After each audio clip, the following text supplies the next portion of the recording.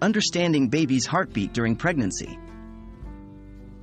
Hello and welcome to our discussion today, an important topic related to pregnancy. What does it mean if I can't feel my baby's heartbeat? Understanding the nuances of fetal health can often be a complex task, but it's crucial to know some basic facts.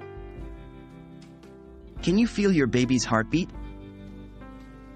It's important to clarify that expectant mothers typically cannot physically feel their baby's heartbeat through their body. Rather, medical professionals detect the baby's heartbeat using specialized tools such as a Doppler device or ultrasound. Therefore, if you can't feel your baby's heartbeat, it doesn't necessarily mean there's a problem. How is a baby's heartbeat detected? Doctors or midwives typically use a tool called a Doppler device to listen to a baby's heartbeat during prenatal checkups. This handheld instrument uses ultrasound technology to pick up the echo of the baby's heartbeat and convert it into sound that we can hear. In the early stages of pregnancy, it might be challenging to hear the heartbeat with a Doppler. By around 12 weeks, it usually becomes easier to detect.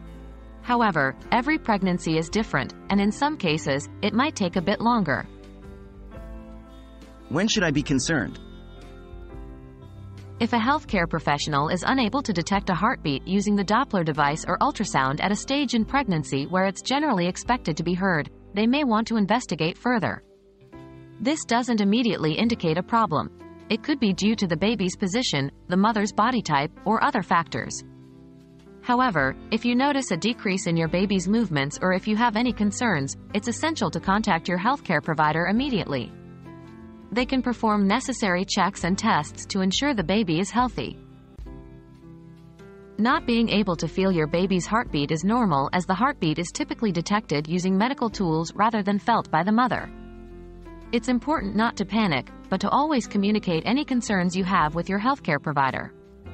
After all, it's better to be safe and maintain regular checks for the well-being of both mother and baby. I hope this discussion has been informative and helps alleviate any worries you might have had. Stay healthy and take care.